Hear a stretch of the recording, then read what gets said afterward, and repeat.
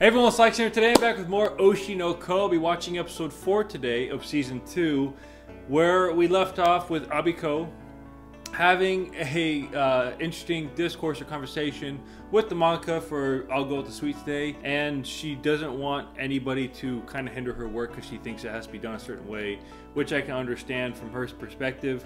Also, at the very end of that last episode, she is going to be going to, I think it was Smash Heaven. This 5D, am I saying it right? But hopefully after she sees this place, she'll be a little bit more lenient. She'll keep the script writer intact and go forward with the show, which I think that's going to happen soon. We're going to see it soon. Because, yeah. Anyway, I'm about to have today's episode today. Don't forget to like, subscribe button, join the Rose Guild today. Without further ado, let's dive into this.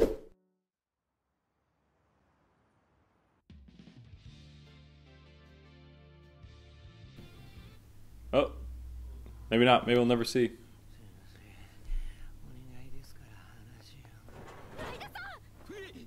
Oh, that's right. I think he... Yeah. Because he goes to watch to see who goes. Yeah. I know what I said made absolutely zero sense, but... Oh, when she writes a script? So she's not going to go with...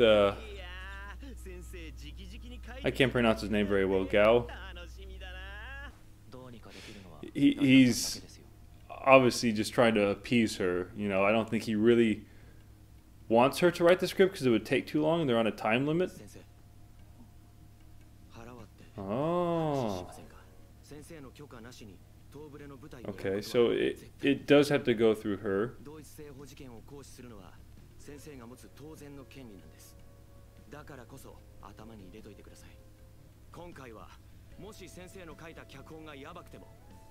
Oh, that's what he means by that. So if she writes the script, they have to use it.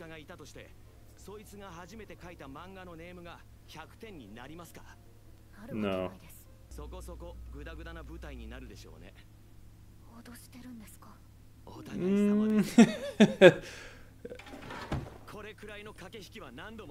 Essentially, they're trying to reach a middle ground here. He has to protect his reputation, his background. Whoa! Whoa! Uh-huh.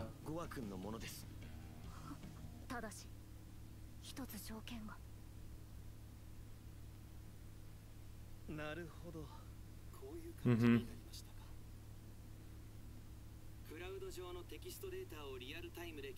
I like that they're keeping the script writer as it is, though.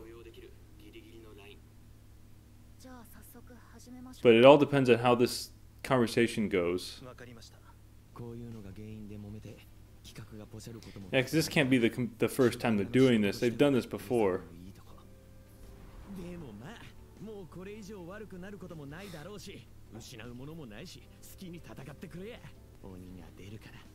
It's probably, my guess would be maybe how the ending goes. Oh, the ruffians. Probably because he thought that that scene wasn't needed to add to the plot or anything.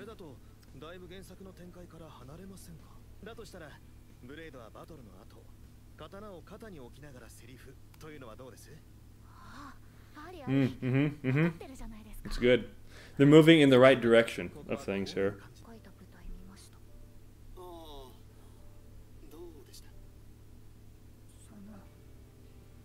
Yeah. I think she had a hard time admitting it because she's already kind of reprimanded him from his previous script for Tokyo Blade.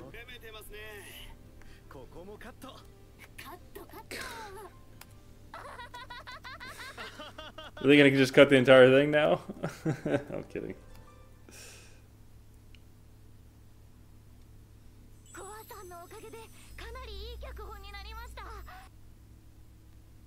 Yeah, just bring it straight forward here. Did he delete everything? Or is it completely different now? Or is it a situation where it's so different now they have to inform the cast right away?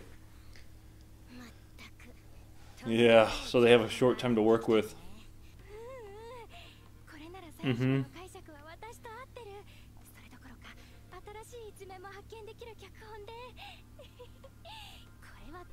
And I think this is all thanks to literally Aqua just giving the manga a little nudge in the right direction.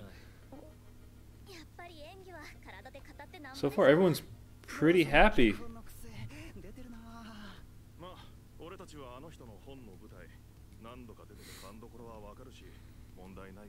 He's the only one that isn't satisfied with it. Maybe because of his lack of experience in the industry, like being an actor. But even for Aqua. I think that's the scene that they captured in the opening right there. Uh-oh.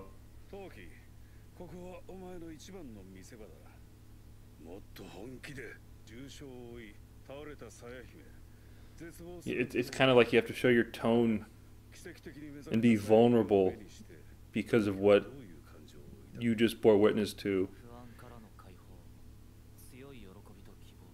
Joy and hope. Maybe I was wrong. Hence the title of the episode.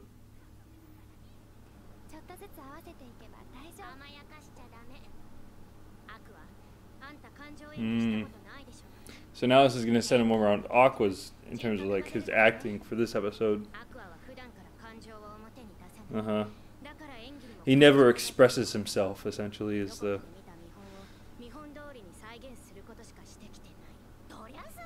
Well, that's true. They did grow up together to a degree, both being child actors.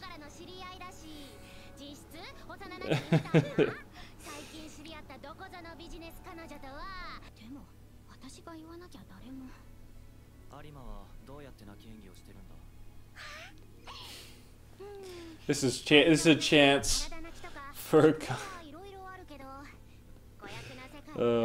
this is a chance for Kana to...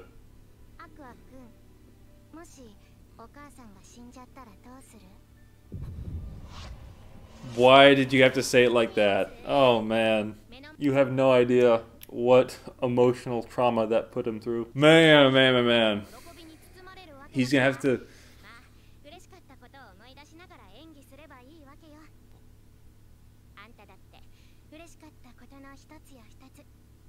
Has he? The thing has made him happy? Actually, I don't know if he's ever been genuinely happy. But don't tell me that when the actual play happens, he's going to be thinking of I holding him in his arms when she was dying right in front of him. That's going to be sad to see if they do that. Oh, that actually is a happy memory, yeah.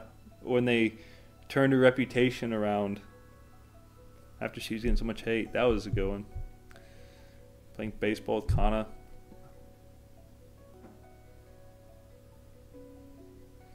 That's right, he was there for that too, her first idol show, Rubies.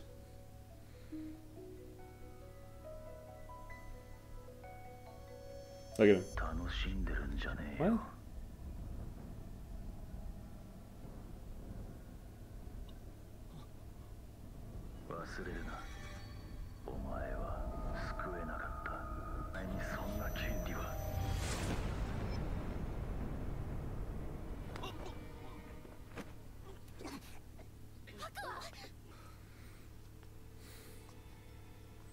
It's essentially it's like subconscious guilt dragging him back every time he wants to be happy. He thinks that he can't forget because it was his responsibility to protect I, but he couldn't, I think, is well, yeah, she's his girlfriend. But I don't know, I think he can't tell anybody about what happened when he was a kid, because then the secret would get out about him being I Hoshino's kid. But maybe he could tell Akane about what happened to him as a child, but not tell him who her mother was. Tell her who his mother was.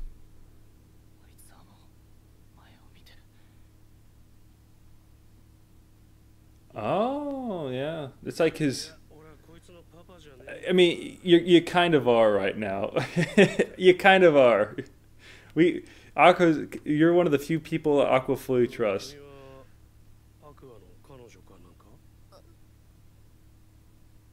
He's like, 俺の知らないところではやることはやってんのか。まあ彼女っつうなら話してもいいか。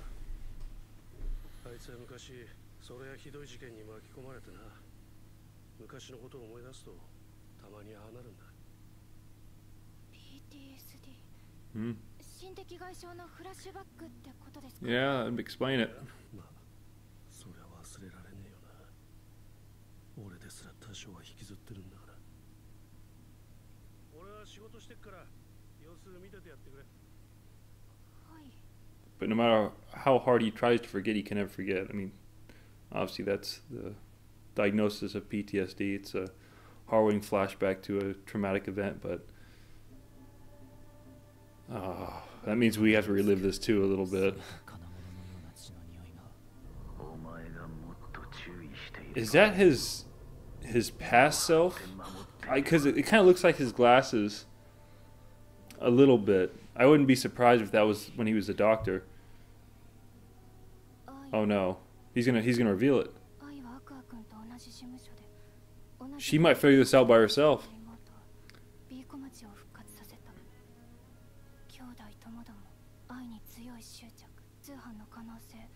同居しているいちごプロ代表の名前は斉藤美也子。養子と里親、実の父親、兄弟が星の星を使用する理由。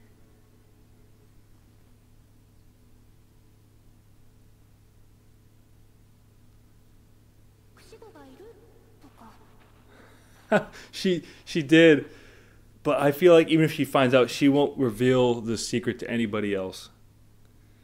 She might not even tell Aqua that she knows. He's gonna look up and he's gonna see. Never mind. I thought he was gonna see an image of I within Akane.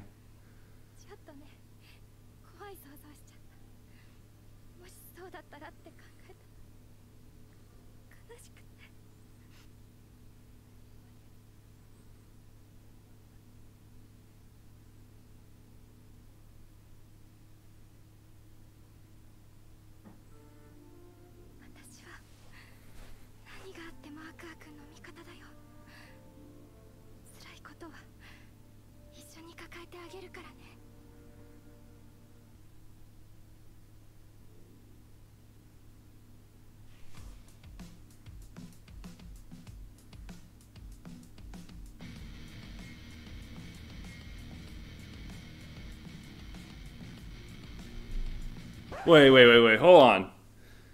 He had folders of Hoshino, and Aqua. And they just... What? Wait. Okay. I might need to go back and rewatch that a little bit. But, man, what an episode. They do such a good job of going from the play and then going over to more character development of certain characters they want to keep progressing off through the story. This is the first time we had something involving Aqua in season 2, going back to where he's being affected by Aya's death.